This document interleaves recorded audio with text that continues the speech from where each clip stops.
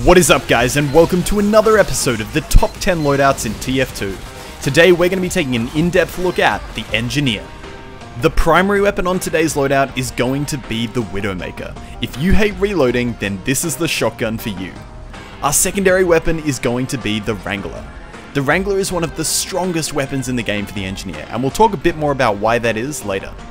Our final and very controversial weapon in today's loadout is going to be the Gunslinger. Now, as much as I don't want to suggest this weapon, the video is called Top Loadouts, and the Mini Sentry is a very powerful weapon. It's also going to be really important for the strategy that's going to pair along with this loadout, which we're going to talk about later on.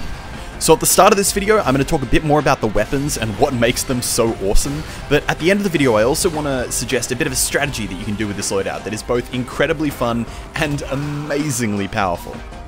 So, the primary weapon in today's loadout is the Widowmaker, and this shotgun is an absolute beast. The Widowmaker consumes 30 metal per shot and can continue to fire without stopping as long as you have enough metal to shoot with.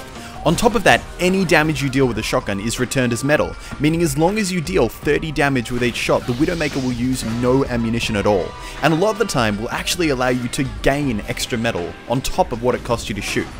The fact that this weapon never has to reload makes it absolutely devastating in an intense fight, as you can just keep on firing indefinitely.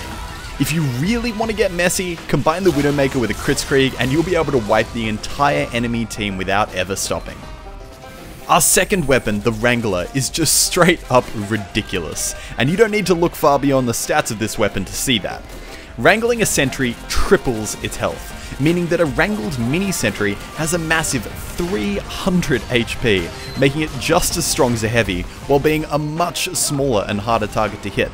But if that's not enough, the Wrangler also doubles the rate of fire of the sentry, and gives it unlimited range, allowing you to pick off some pesky targets from a distance.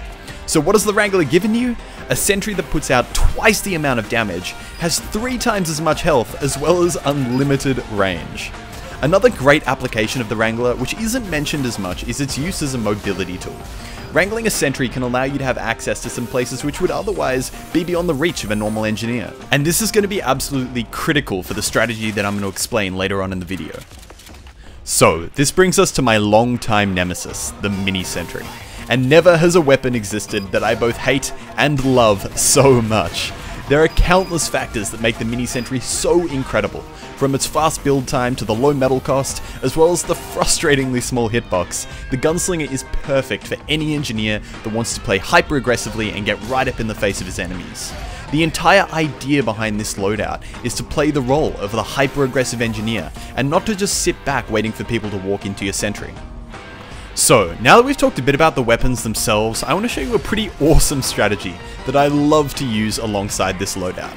Now, unlike most loadouts which focus solely on getting kills and capturing objectives, with this strategy our sole goal is to become one massive distraction.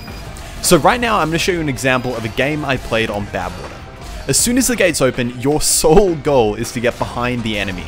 Now, occasionally some people are going to notice you as you try to run behind, but if that happens, all you got to do is just keep dumping down a steady trail of mini sentries, and this will either slow them down or scare them away completely. Once you're all the way behind, all you need to do is hide a teleport somewhere where the enemy isn't going to find it, then make your way over to their spawn and start ambushing people as they walk out. This is great for a few reasons. Most people have their guard down when they leave spawn, meaning they're going to be pretty surprised when a crazy ninja starts shooting them in the back with a shotgun, and this should get you some pretty easy kills. Secondly, once they start to realize that you're hiding out behind the spawn, the enemy is going to get really annoyed and start to come hunt you down and look for your hidden teleport. Right here you can see almost half the enemy team is running around trying to hunt me down. That is 6 people who are wasting their time behind spawn instead of going to defend the objective. That should make it really easy for your team to get some really easy point caps, as the cart will be almost completely undefended. Killing you should be extremely hard, as you can just keep dumping down mini sentries and keep your distance, but if they finally do manage to hunt you down, that hidden teleport means you can immediately get right back to annoying them at spawn, and stopping them from actually doing what they need to do, which is defending the objective. When I play Engineer, this is pretty much the only thing I do. Playing really aggressively is great fun, and it's also a massive help for your team. This is my second Christmas video, guys, so today I'm going to be giving away another $50 Steam gift card. So if you want to win that, all you need is to be subscribed to the channel and leave a comment down below in the comment section, and I will choose a random winner in the next couple of days. I hope you guys enjoyed the video. Maybe consider chucking it a like if you did, and if you have a better loadout for the engineer, chuck that in the comment section down below for me to read. Thank you so much for watching, and as always, I will see you in the next one. Bye bye.